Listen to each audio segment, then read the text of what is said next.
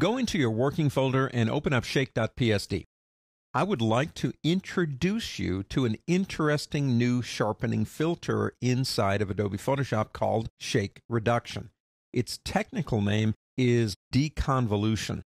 It's a very targeted tool. Understand, it took me, and I'm not exaggerating, almost 2 hours to find this image, which I don't think is that great, but this tool works pretty good with it.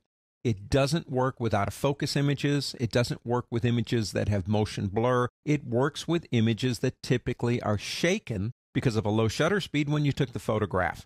So if you're going to try to use it on just about everything, you're going to be a little bit disappointed. It seems like it knows when the image has been shaken and not blurred.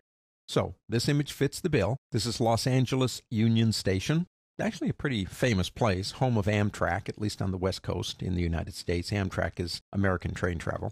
It's been in movies, it's been in TV shows, it's been in commercials, all kinds of stuff. And I was taking some test photos, and this one shook. So with the image open that you want, go up to the word filter, go down to sharpen, and select shake reduction. It will attempt to unshake the image by default. And there it goes. That's rendering the fine preview. Check that out. If I turn off the preview and turn it on, now on the face of it, that's not really that bad for an automatic feature. If you look at the clock over here, easier to read. Now this area right here is called the region of interest. That's the area that the computer thought would be the best area to use as an overall example to correct the image. If you click here, you can pull it out. Now, right now, see, it's that same area right here. If we move it, say to the clock, there's the before, and here would be the after. You say, well, I like that. You can click here to readjust it. So you have the ability to change that around if you want to. Let's close that.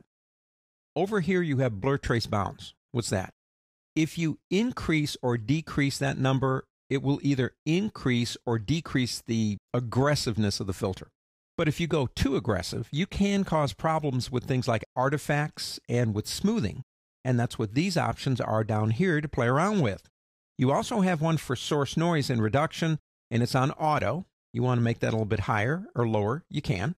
Usually auto does a pretty good job. Click OK. Now press undo.